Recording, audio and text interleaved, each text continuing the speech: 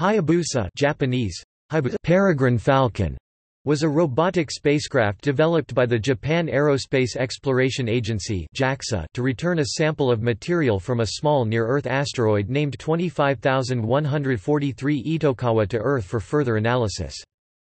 Hayabusa, formerly known as MUSES C for Mu Space Engineering Spacecraft C, was launched on 9 May 2003 and rendezvoused with Itokawa in mid-September 2005. After arriving at Itokawa, Hayabusa studied the asteroid's shape, spin, topography, color, composition, density, and history. In November 2005, it landed on the asteroid and collected samples in the form of tiny grains of asteroidal material, which were returned to Earth aboard the spacecraft on 13 June 2010. The spacecraft also carried a detachable minilander, Minerva, which failed to reach the surface.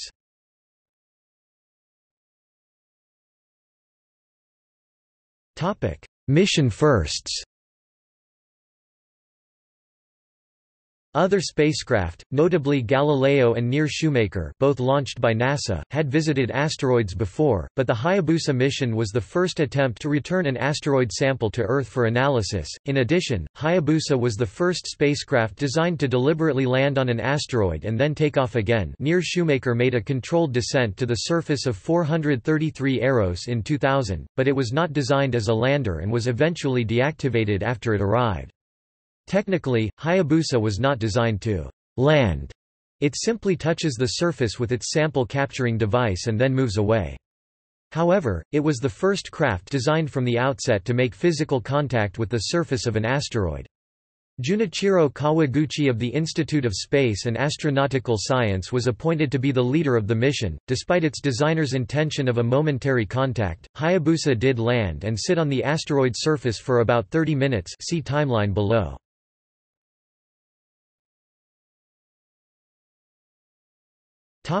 Mission profile. The Hayabusa spacecraft was launched on 9 May 2003 at 4 hours 29 minutes and 25 seconds Coordinated Universal Time on an MV rocket from the Uchinora Space Center, still called Kagoshima Space Center at that time. Following launch, the spacecraft's name was changed from the original MUSES C to Hayabusa, the Japanese word for falcon. The spacecraft's xenon-ion engines, 4 separate units, operating near continuously for 2 years, slowly moved Hayabusa toward a September 2005 rendezvous with Itokawa. As it arrived, the spacecraft did not go into orbit around the asteroid, but remained in a station-keeping heliocentric orbit close by. Hayabusa surveyed the asteroid surface from a distance of about 20 kilometers (13.7 miles), the gate position. After this, the spacecraft moved closer to the surface, the home position, and then approached the asteroid for a series of soft landings and for the collection of samples at a safe site. Autonomous optical navigation was employed extensively during this period because the long communication delay prohibits Earth-based real-time commanding. At the second Hayabusa touched down with its deployable collection horn, the spacecraft was programmed to fire tiny projectiles at the surface and then collect the resulting spray. Some tiny specks were collected by the spacecraft for analysis back on Earth. After a few months in proximity to the asteroid, the spacecraft was scheduled to fire its engines to begin its cruise back to Earth. This maneuver was delayed due to problems with attitude control, orientation, and the thrusters of the craft. Once it was on its return trajectory, the reentry capsule was released from the main spacecraft 3 hours before reentry, and the capsule coasted on a ballistic trajectory, re-entering the Earth's atmosphere at 13:51, 13 June 2010 UTC. It is estimated that the capsule experienced peak deceleration of about 25 g and heating rates approximately 30 times those experienced by the Apollo spacecraft. It landed via parachute near Woomera, Australia. In relation to the mission profile, JAXA defined the following success criteria and corresponding scores for major milestones in the mission prior to the launch of the Hayabusa spacecraft. As it shows, the Hayabusa spacecraft is a platform for testing new technology, and the primary objective of the Hayabusa project is the world's first implementation of microwave discharge ion engines. Hence, operation of ion engines for more than 1,000 hours is an achievement that gives a full score of 100 points, and the rest of the milestones are a series of world's first-time experiments built on it.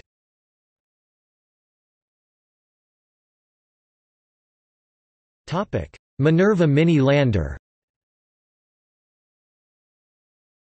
Hayabusa carried a tiny mini lander weighing only 591 grams (20.8 ounces) and approximately 10 centimeters (3.9 in) tall by 12 centimeters (4.7 in) diameter, named Minerva, short for Micro-Nano Experimental Robot Vehicle for the Asteroid. An error during deployment resulted in the craft's failure. This solar-powered vehicle was designed to take advantage of Itokawa's very low gravity by using an internal flywheel assembly to hop across the surface of the asteroid, relaying images from its cameras to Hayabusa whenever the two spacecraft were in sight of one another. Minerva was deployed on 12 November 2005. The lander release command was sent from Earth, but before the command could arrive, Hayabusa's altimeter measured its distance from Itokawa to be 44 meters (144 feet) and thus started an automatic altitude-keeping sequence. As a result, when the Minerva release command arrived, Minerva was released while the probe was ascending and at a higher altitude than intended, so that it escaped Itokawa's gravitational pull and tumbled into space. Had it been successful, Minerva would have been the first hopping space rover. The Soviet mission Phobos 2 also encountered a malfunction while attempting to deploy a hopping rover.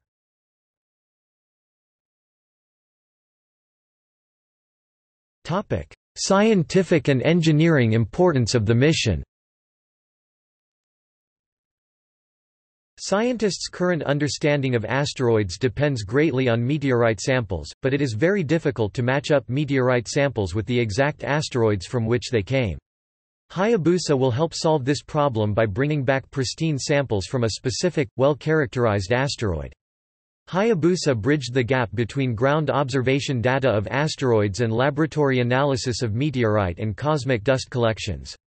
Also comparing the data from the onboard instruments of the Hayabusa with the data from the Near-Shoemaker mission will put the knowledge on a wider level. The Hayabusa mission has a very deep engineering importance for JAXA, too. It allowed JAXA to further test its technologies in the fields of ion engines, autonomous and optical navigation, deep space communication, and close movement on objects with low gravity among others. Second, since it was the first ever pre-planned soft contact with the surface of an asteroid, the Near-Shoemaker landing on 433 Eros was not pre-planned. It has enormous influence on further asteroid missions.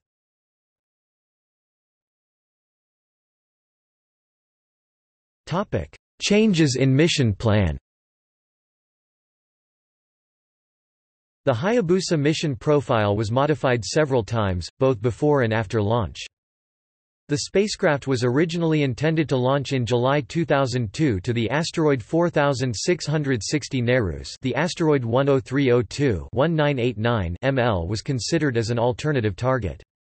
However, a July 2000 failure of Japan's M5 rocket forced a delay in the launch, putting both Nerus and 1989 megaliters out of reach.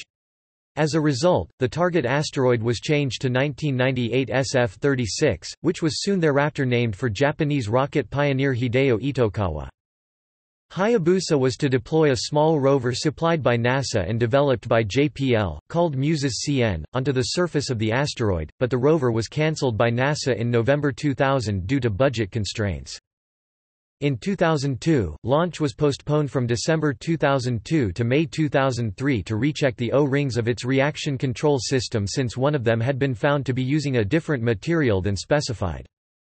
In 2003, while Hayabusa was en route to Itokawa, the largest solar flare recorded in history damaged the solar cells aboard the spacecraft.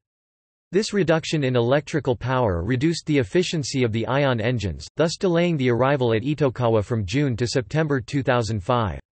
Since orbital mechanics dictated that the spacecraft still had to leave the asteroid by November 2005, the amount of the time it was able to spend at Itokawa was greatly reduced and the number of landings on the asteroid was reduced from 3 to 2. In 2005, two reaction wheels that govern the attitude movement of Hayabusa failed, the X-axis wheel failed on July 31, and the Y-axis on October 2. After the latter failure, the spacecraft was still able to turn on its X and Y axes with its thrusters. JAXA claimed that since global mapping of Itokawa had been completed, this was not a major problem, but the mission plan was altered. The failed reaction wheels were manufactured by Itokawa Space Systems, Inc., New York, which was later acquired by Goodrich Company. 4th of November 2005, rehearsal landing on Itokawa failed, and was rescheduled. The original decision to sample two different sites on the asteroid was changed when one of the sites, Woomera Desert, was found to be too rocky for a safe landing. 12th of November 2005, release of the Minerva miniprobe ended in failure.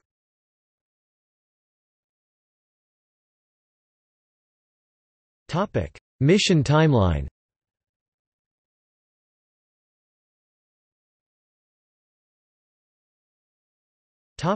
Up to the launch. The Asteroid Exploration Mission by the Institute of Space and Astronautical Science (ISAS) originated in 1986–1987 when the scientists investigated the feasibility of a sample return mission to Anteros and concluded that the technology was not yet developed. Between 1987 and 1994, joint ISAS-NASA group studied several missions. An asteroid rendezvous mission later became NEAR, and a comet sample return mission later became Stardust. In 1995, ISAS selected the asteroid sampling as an engineering demonstration mission. MUSES C. Nerus as the first choice of target, 1,989 megaliters as the secondary choice, and MUSES C project started in fiscal year 1996. In early development phase, Nerus was considered out of reach and 1,989 megaliters became the primary target. July 2000 failure of MV forced a delay in the launch from July 2002 to November-December, putting both Nerus and 1,989 megaliters out of reach. As a result, the target asteroid was changed to 1998 SF-36. In 2002, launch was postponed from December 2002 to May 2003 to recheck O-rings of reaction control system since one of it was found using different material than specification. On May 9, 2003 4 hours 29 minutes and 25 seconds Coordinated Universal Time, MUSES C was launched by MV rocket, and the probe was named Hayabusa.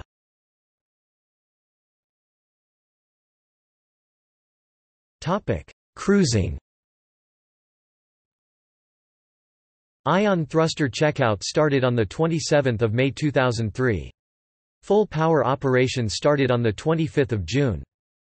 Asteroids are named by their discoverer. ISAS asked Linear, the discoverer of 1998 SF-36, to offer the name after Hideo Itokawa, and on 6 August, Minor Planet Circular reported that the target asteroid 1998 SF-36 was named Itokawa. In October 2003, ISAS and two other national aerospace agencies were merged to form JAXA. On 31 March 2004, Ion thruster operation was stopped to prepare for the Earth swing-by. Last maneuver operation before swing-by on 12 May. On 19 May, Hayabusa performed Earth swing-by. On 27 May, Ion thruster operation was started again. On February 18, 2005, Hayabusa passed aphelion at 1.7 astronomical units. On 31 July, the X-axis reaction wheel failed. On 14 August, Hayabusa's first image of Itokawa was released. The picture was taken by the star tracker and shows a point of light, believed to be the asteroid, moving across the starfield. Other images were taken from 22 to 24 August. On 28 August, Hayabusa was switched over from the ion engines to the bipropellant thrusters for orbital maneuvering. From 4 September, Hayabusa's cameras were able to confirm Itokawa's elongated shape. From the 11th of September, individual hills were discerned on the asteroid. On 12 September, Hayabusa was 20 kilometers (12 miles) from Itokawa and JAXA scientists announced that Hayabusa had officially arrived.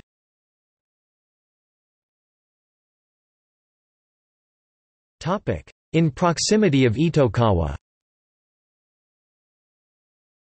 On 15 September 2005, a color image of the asteroid was released, which is, however, gray in coloring. On 4 October, JAXA announced that the spacecraft had successfully moved to its home position 7 km from Itokawa. Close-up pictures were released. It was also announced that the spacecraft's second reaction wheel, governing the Y-axis, had failed, and that the craft was now being pointed by its rotation thrusters. On November 3, Hayabusa took station 3.0 km from Itokawa. It then began its descent, planned to include delivery of a target marker, and release of the Minerva minilander. The descent went well initially, and navigation images with wide-angle cameras were obtained. However, at 1:50 Coordinated Universal Time (10:50 am JST) on 4 November, it was announced that due to a detection of an anomalous signal at the go, no-go decision, the descent, including release of Minerva and the target marker, had been cancelled. The project manager, Junichiro Kawaguchi, explained that the optical navigation system was not tracking the asteroid very well, probably caused by the complex shape of Itokawa. A few days' delay was required to evaluate the situation and reschedule. On 7 November, Hayabusa was 7.5 km from Itokawa. On November 9, Hayabusa performed a descent to 70 meters to test the landing navigation and the laser altimeter. After that, Hayabusa backed off to a higher position, then descended again to 500 meters and released one of the target markers into space to test the craft's ability to track it. This was confirmed. From analysis of the close-up images, the Woomera Desert Site Point B was found to be too rocky to be suitable for landing. The Muses Sea Site Point A was selected as the landing site, for both first and, if possible, second landings. On 12 November, Hayabusa closed in to 55 meters from the asteroid's surface. Minerva was released but due to an error failed to reach the surface. On 19 November, Hayabusa landed on the asteroid. There was considerable confusion during and after the maneuver about precisely what had happened, because the high-gain antenna of the probe could not be used during final phase of touchdown, as well as the blackout during handover of ground station antenna from DSN to Usuda Station. It was initially reported that Hayabusa had stopped at approximately 10 meters from the surface, hovering for 30 minutes for unknown reasons. Ground control sent a command to abort and ascend, and by the time the communication was regained, the probe had moved 100 kilometers away from the asteroid. The probe had entered into a safe mode, slowly spinning to stabilize attitude control. However, after regaining control and communication with the probe, the data from the landing attempt were downloaded and analyzed, and on 23 November, JAXA announced that the probe had indeed landed on the asteroid's surface. Unfortunately, the sampling sequence was not triggered since a sensor detected an obstacle during descent. The probe tried to abort the landing, but since its orientation was not appropriate for ascent, it chose instead a safe descent mode. This mode did not permit a sample to be taken, but there is a high probability that some dust may have whirled up into the sampling horn when it touched the asteroid, so the sample canister currently attached to the sampling horn was sealed. On November 25, a second touchdown attempt was performed. It was initially thought that this time, the sampling device was activated, however, later analysis decided that this was probably another failure and that no pellets were fired. Due to a leak in the thruster system, the probe was put in a safe hold mode. On 30 November, JAXA announced that control and communication with Hayabusa had been restored, but a problem remained with the craft's reaction control system, perhaps involving a frozen pipe. Mission Control was working to resolve the problem before the craft's upcoming launch window for return to Earth. On December 6, Hayabusa was 550 km from Itokawa. JAXA held a press conference about the situation so far. On 27 November, the probe experienced a power outage when trying to reorient the spacecraft, probably due to a fuel leakage. On 2 December, an attitude orientation correction was attempted, but the thruster did not generate enough force. On 3 December, the probe's z-axis was found to be 20 to 30 degrees from the sun direction and increasing. On 4 December, as an emergency measure, xenon propellant from the ion engines was blown to correct the spin, and it was confirmed successful. On 5 December, attitude control was corrected enough to regain communication through the medium-gain antenna. Telemetry was obtained and analyzed. As the result of telemetry analysis, it was found that there was a strong possibility that the sampler projectile had not penetrated when it landed on 25 November. Due to the power outage, the telemetry log data was faulty. On 8 December, a sudden orientation change was observed, and communication with Hayabusa was lost. It was thought likely that the turbulence was caused by evaporation of 8 or 10 cc of leaked fuel. This forced a wait of a month or two for Hayabusa to stabilize by conversion of precession to pure rotation, after which the rotation axis needed to be directed toward the Sun and Earth within a specific angular range. The probability of achieving this was estimated at 60% by December 2006, 70% by spring 2007.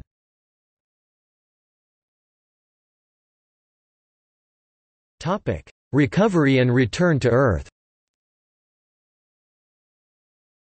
On 7 March 2006, JAXA announced that communication with Hayabusa had been recovered in the following stages. On 23 January, the beacon signal from the probe was detected. On 26 January, the probe responded to commands from ground control by changing the beacon signal. On 6 February, an ejection of xenon propellant was commanded for attitude control to improve communication. The spin axis change rate was about 2 degrees per day. On 25 February, telemetry data was obtained through the low-gain antenna. On 4 March, telemetry data was obtained through the medium-gain antenna. On 6 March, Hayabusa's position was established at about 13,000 km ahead of Itokawa in its orbit with a relative speed of 3 meters per second. On 1 June, Hayabusa project manager Junichiro Kawaguchi reported that they confirmed 2 out of 4 ion engines were working normally, which would have been sufficient for the return journey. On 30 January 2007, JAXA reported that 7 out of 11 batteries were working and the return capsule was sealed. On 25 April, JAXA reported that Hayabusa started the return journey. On 29 August, it was announced that Ion Engine C onboard Hayabusa, in addition to B and D, had been successfully reignited. On 29 October, JAXA reported that the first phase of trajectory maneuver operation had finished and the spacecraft was now put in a spin-stabilized state. On 4 February 2009, JAXA reported success in reignition of the Ion engines and starting the second phase of the trajectory correction maneuver to return to Earth. On 4 November 2009, the Ion engine D automatically stopped working due to an anomaly from degradation. On 19 November 2009, JAXA announced that they managed to combine the ion generator of Ion engine B and the neutralizer of Ion engine A. It was suboptimal but expected to be sufficient to generate the necessary delta V. Out of 2,200 meters per second delta V necessary to return to the Earth, about 2,000 meters per second had been performed already, and about 200 meters per second were still necessary. On 5 March 2010, Hayabusa was on a trajectory that would have passed within the lunar orbit. Ion engine operation was suspended to measure the precise trajectory in preparation to perform Trajectory Correction Maneuver 1 to the Earth rim trajectory. On 27 March, 6:17 Coordinated Universal Time, Hayabusa was on a trajectory which would pass 20,000 km from Earth's center, completing the orbit transfer operation from Itokawa to Earth. By 6 April, the first stage of Trajectory Correction Maneuver (TCM-0), which led to a rough Earth rim trajectory, was completed. It was planned to be 60 days until reentry. By 4 May, the probe completed its TCM-1 maneuver to align precisely to the Earth rim trajectory. On the 22nd of May, TCM-2 started, continued for about 92.5 hours, and finished on the 26th of May. It was followed by TCM-3 from 3 through 5 June to change the trajectory from the Earth rim to Woomera, South Australia. TCM-4 was performed on June 9 for about 2.5 hours for a precision descent to Woomera prohibited area. The reentry capsule was released at 10:51 Coordinated Universal Time on 13 June.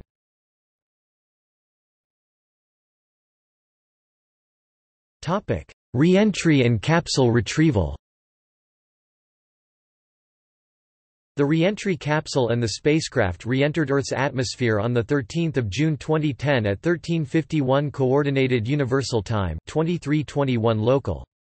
The heat-shielded capsule made a parachute landing in the South Australian outback while the spacecraft broke up and incinerated in a large fireball. An international team of scientists observed the 12.2 km per second entry of the capsule from 11.9 km (39,000 feet) on board NASA's DC-8 Airborne Laboratory, using a wide array of imaging and spectrographic cameras to measure the physical conditions during atmospheric re-entry in a mission led by NASA's Ames Research Center, with Peter Jeniskins of the SETI Institute as the project scientist. Since the reaction control system no longer functioned, the 510 kg (1,120 pounds) space probe re-entered the Earth's atmosphere similar to the approach of an asteroid along with the sample re-entry capsule, and, as mission scientists expected, the majority of the spacecraft disintegrated upon entry. The return capsule was predicted to land in a 20 km by 200 km area in the Woomera Prohibited Area, South Australia. 4 ground teams surrounded this area and located the reentry capsule by optical observation and a radio beacon. Then a team on board a helicopter was dispatched. They located the capsule and recorded its position with GPS. The capsule was successfully retrieved at 7:08 Coordinated Universal Time (1638 local) of 14 June 2010. The 2 parts of the heat shield, which were jettisoned during the descent, were also found. After confirming that the explosive devices used for parachute deployment were safe, the capsule was packed inside a double layer of plastic bags filled with pure nitrogen gas to reduce the risk of contamination. The soil at the landing site was also sampled for reference in case of contamination. Then the capsule was put inside a cargo container which had air suspension to keep the capsule below 1.5 g shock during transportation.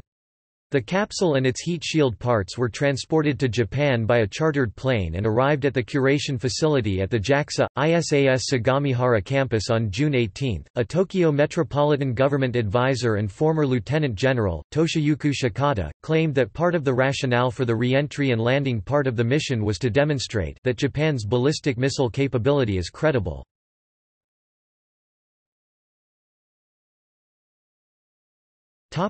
Scientific study of samples.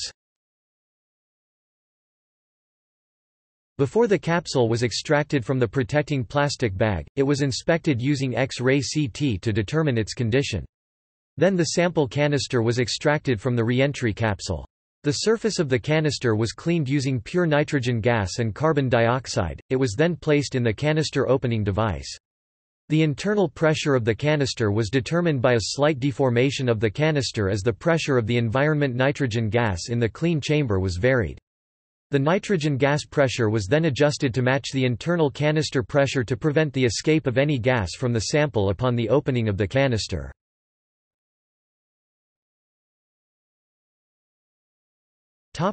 Confirmation of asteroid particles.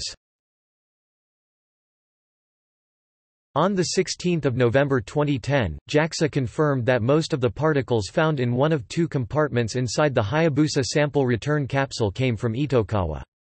Analysis with a scanning electron microscope identified about 1,500 grains as rocky particles, according to the JAXA press release. After further studying the analysis results and comparison of mineral compositions, most of them were judged to be of extraterrestrial origin, and definitely from the asteroid Itokawa. According to Japanese scientists, the composition of Hayabusa's samples was more similar to meteorites than known rocks from Earth. Their size is mostly less than 10 micrometers. The material matches chemical maps of Itokawa from Hayabusa's remote sensing instruments. The researchers found concentrations of olivine and pyroxene in the Hayabusa samples. Further study of the samples had to wait until 2011 because researchers were still developing special handling procedures to avoid contaminating the particles during the next phase of research. In 2013, JAXA announced that 1,500 extraterrestrial grains had been recovered, comprising the minerals olivine, pyroxene, plagioclase and iron sulfide. The grains were about 10 micrometers in size.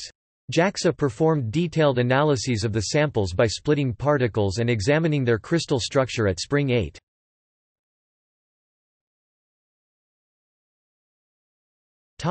Results. The August 26, 2011, issue of Science devoted 6 articles to findings based on dust collected by Hayabusa. Scientists' analysis of the dust from Itokawa suggested that it had probably originally been part of a larger asteroid. Dust collected from the asteroid surface was believed to have been exposed there for about 8 million years. Dust from Itokawa was found to be identical to material that makes up meteorites. Itokawa is an S-type asteroid whose composition matches that of an LL chondrite.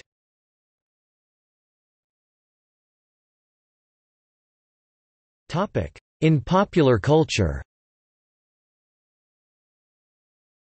In Japan, rival film companies announced the production of 3 different feature-length theatrical films based on the story of Hayabusa, one of which, Hayabusa, Harukanaru Kakan, starred Ken Watanabe. The Lego construction toy company released a model of Hayabusa through their Quisu website. Many references to Hayabusa appear in the Japanese series Kamen Rider Fourze, a space-themed tokusatsu series.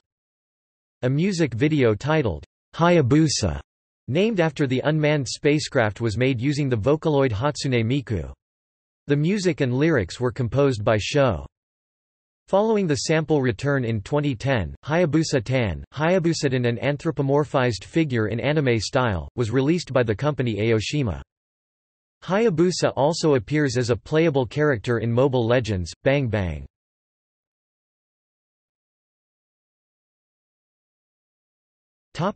See also: